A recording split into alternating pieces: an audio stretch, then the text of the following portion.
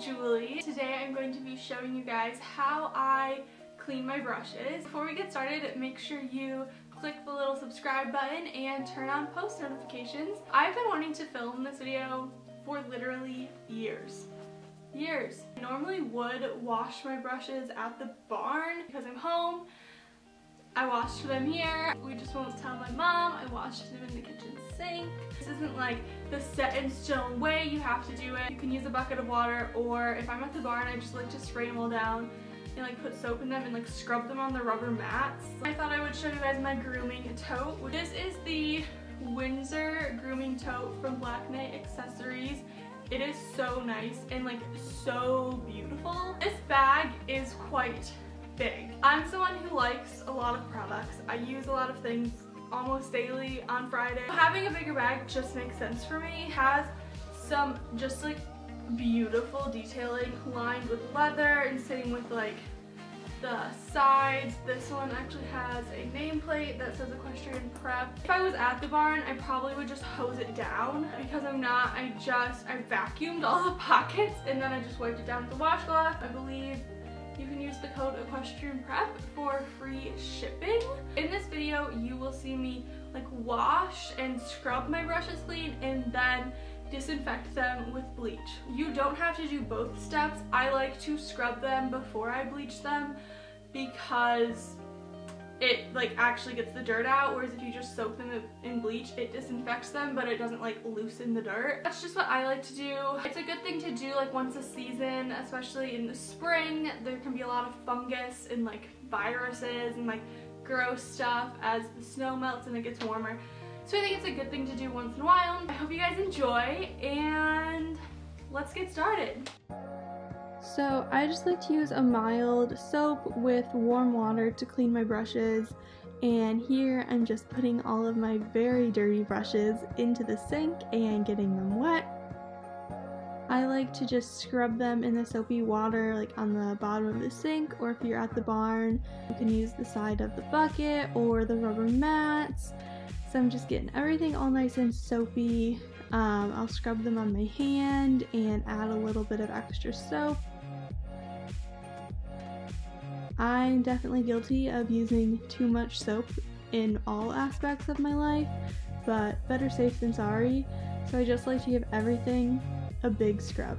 And here I'm using a scrub brush, which I find handy for everything at the barn, and I'm just using it on my strip hair gentle groomer. Since it's rubber, it's really nice to just use the scrub brush to get all the dirt off. I like to use this on anything that's like heavier duty, like this Eiffel hoof brush, to get in all those little nooks and crannies, since the scrub brush obviously won't ruin it. Here I'm using it on my hands-on gloves. These get a lot of wear and tear and have held up really well, and they cleaned really beautifully. So I'm just getting in all their little nubs for currying and getting them all clean. And I'm cleaning my hoof pick, which is very rusty and well used, but we do our best to keep her clean.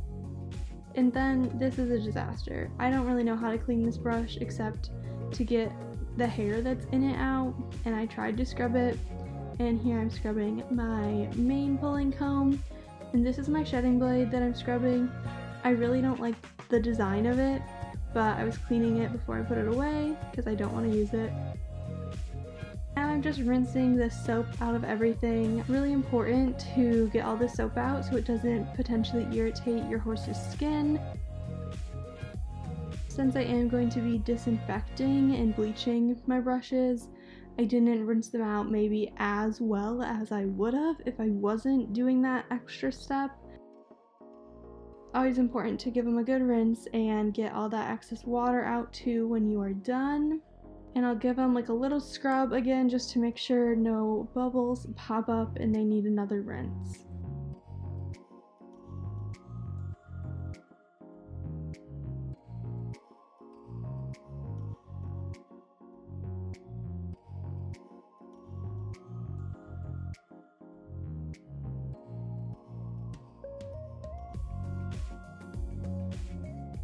And then I am putting all of my like non-grooming tool products in the sink. This is my hoof oil. It always gets so dirty, and you will see I spend a lot of time scrubbing it, wiping it off with a warm washcloth. I don't give all of these products like a good scrub because many of them are just a little dusty and like needed a nice rinse, but some of them, like this hoof oil, were gross. So I find like when you're cleaning out your grooming bag and cleaning your brushes, it's always helpful to give all your little tools and products like a nice wipe down, keep everything clean.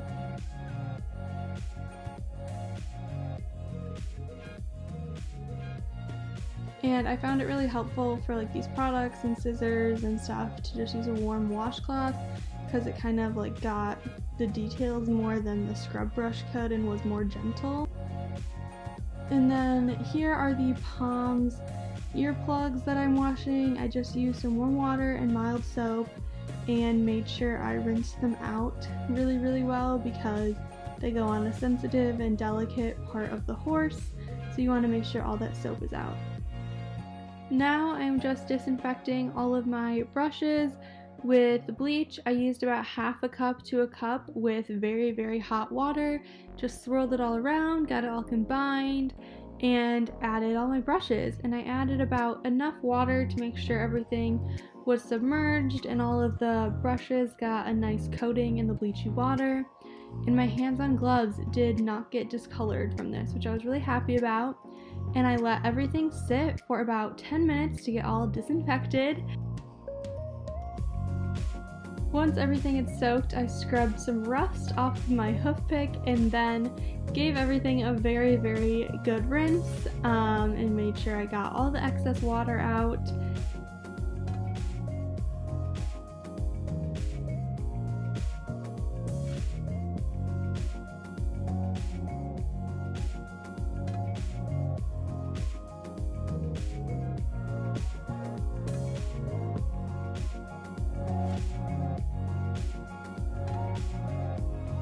So here are all my products and tools drying, and then I bring all of my brushes to a towel to dry, and I like to dry everything upside down so that the water can't loosen any of the glue in the brushes, and I kind of like resituate them halfway through to make sure everything's drying right. And then I put my hands-on gloves on these glasses just for my kitchen to make sure they could open up a little bit and get some more air so they weren't just lying flat.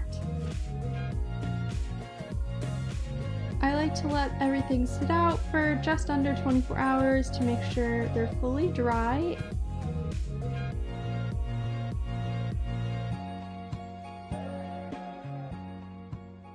I hope you guys found my tips and tricks helpful and you might be able to implement them in your own life. Make sure you check out Black Knight Accessories if you're not interested in this grooming tote.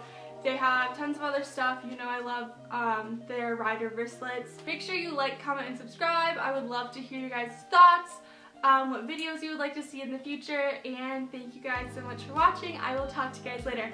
Bye!